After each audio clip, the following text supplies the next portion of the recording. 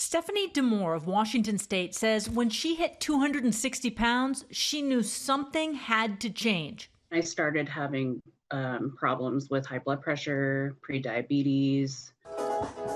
After years of trying diet and exercise, she says nothing seemed to help. I was frustrated, super frustrated, and very miserable with everything. She talked to her doctor about getting on Mounjaro, a diabetes medication being used off-label by some for weight loss. I've lost 93 pounds since March, and I feel absolutely amazing. This honestly has been a godsend. Since Stephanie started Mounjaro, another drug, Zepbound, which has the same active ingredient called tirzepatide, has been approved for weight loss, joining Wegovy as an approved weight loss injectable.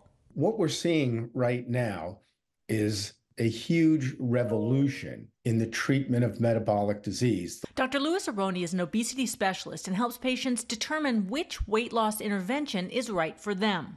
I think people who have been trying for years to lose weight and haven't been able to succeed are excellent candidates for treatment like this. And what they will realize, it's not their fault. There's something physical that's going on in the background.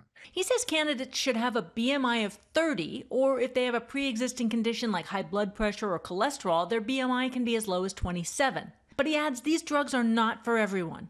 What about people who have an extra 10, 12 pounds that they just want to get off quickly? These medicines are not for those people. And he says there are some people with higher BMIs who are better candidates for bariatric surgery. We see patients who don't respond to these medicines. Their brains, we believe, are resistant to even these brand new GLP-1s.